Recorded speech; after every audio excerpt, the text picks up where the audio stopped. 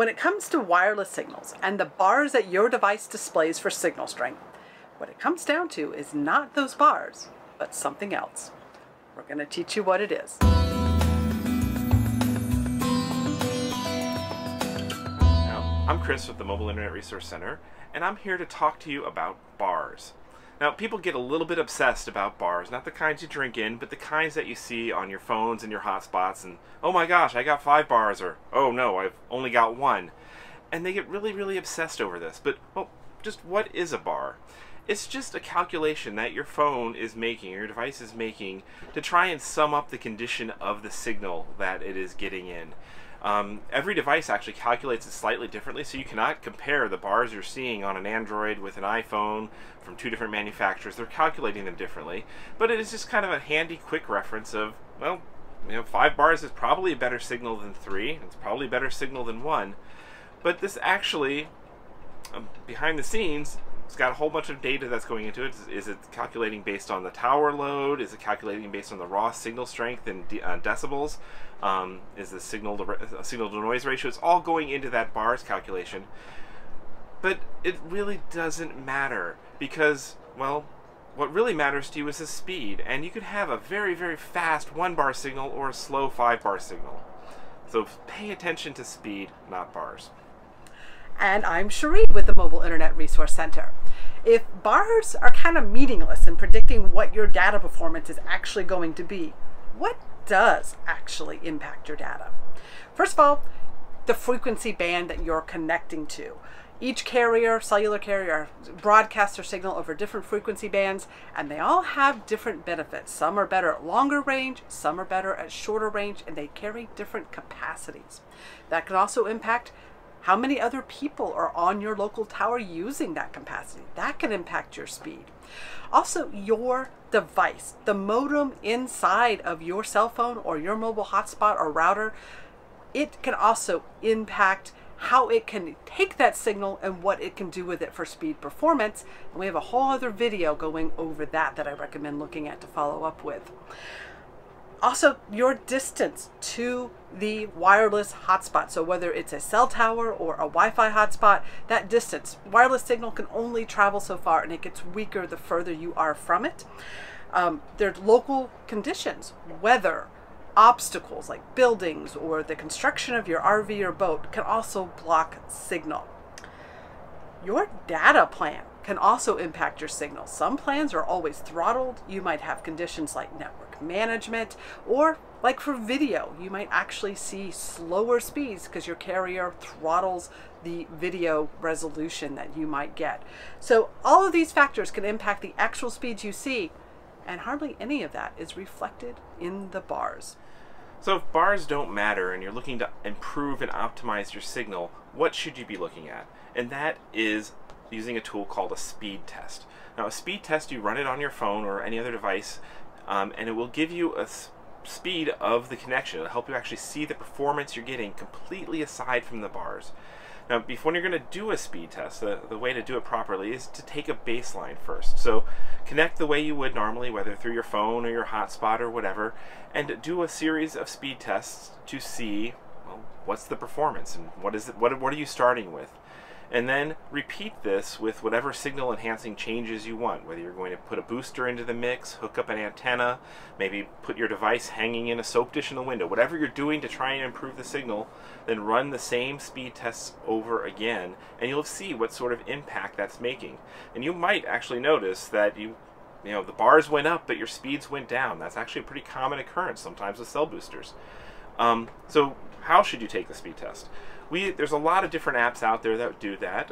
We are very big fans of the speedtest.net app and the website by Ookla. There's also the speedof.me website, which is really handy and just runs directly in a web browser. And those will both give you some good results, and you can try them both and see which ones you like. And then also the fast.com website by Netflix will let you test video speeds, which is very important because a lot of plans might be full speed ahead for regular data, but have certain speed throttles for video. So you can see, is your video speed being capped by using fast.com. Now, when you run a speed test, whatever service you're using, they're going to give you some results. And what do those results mean? First one you're going to see is probably your download speed, and that is the one that most people consider the most important. This is the speed that you're getting from the source of your internet, so cellular or Wi-Fi or satellite. That is the speed that you're getting from that source to your device. And this is important for things that you download, like if you're streaming a video, you're downloading a large file, or just surfing the internet. This is how fast pictures and text can download to your device. Now, what speed should you be looking for? We'd like to see at least 5 megabit per second for most normal speeds. This is going to give you snappy web pages loading. You're going to be able to stream most HD video at least 720p, maybe even 1080p on some video streaming services. And it's just going to feel an all-around good service. But if you're getting lower than that, that's probably fine, as long as you don't feel it too bad. If you're getting under 1 megabit per second, the internet's going to feel really slow. It's still going to be usable, but it's going to feel very slow by today's standards. If you can get above 20 megabit per second, well, that's enough speed to stream 4K video, assuming you have a data plan that allows it. Most don't, but you can do a lot of stuff. You can download large files at those speeds very quickly. But if you can get at least 5 megabit per second by today's standards, you're doing pretty darn good.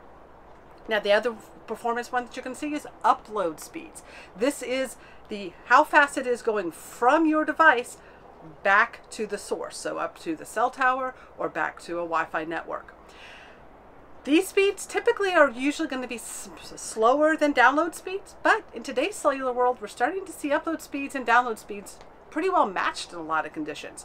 There's usually more upload capacity than there is download capacity, because more people are streaming video than they are uploading large files. But that's becoming not as true. There's a lot of people out there streaming YouTube live. They're like broadcasting or doing two-way video conferencing, and that's where that upload capacity matters the most. We typically like to get between 1 and 5 megabit per second up to get a smooth experience with broadcasting video. If we get above that, we're super happy. But for most internet browsing, if you're getting over, maybe a half a megabit per second or higher, your web pages and your requests to the internet are going to be just fine, and you're not going to be feeling upload capacity. Ping time is another reading that you'll see, and that is the amount of time it takes from a request to go from your device to its source, like a web server, and then back to you. If you're getting under 100 milliseconds, you're probably okay. Under 50 is great. Over 500, pretty darn slow. So those are just some basic benchmarks. There's a heck of a lot more data that you can dive into, but that'll give you the basics to get started. So hopefully you now understand that bars, kind of meaningless. Don't pay attention to the bars. They're a good, quick reference, but all things being equal, more bars is better, but speed is what really matters. So you'll have to do a little bit of testing at each location you go to optimize what your signal is. Now, we have a bunch of other guides that go along with this video. If you go to mobileinternetinfo.com/testing, you will get a ton more information on links to speed test apps that we like, the results, the readings, how to optimize your signal, the things that you can do to improve your signal. We go into a lot of that sort of detail. But hopefully, what we hope you took away from this video is don't focus on the bars. Don't be obsessed. We'll see you next time. And thank you to our members for making this all possible. These videos are brought to you by our premium members, our mobile internet aficionados. They make it possible for us to track this news and create these videos. If you like this video, please give it a thumbs up, leave a comment, subscribe to our channel, or better yet, consider becoming a member yourself.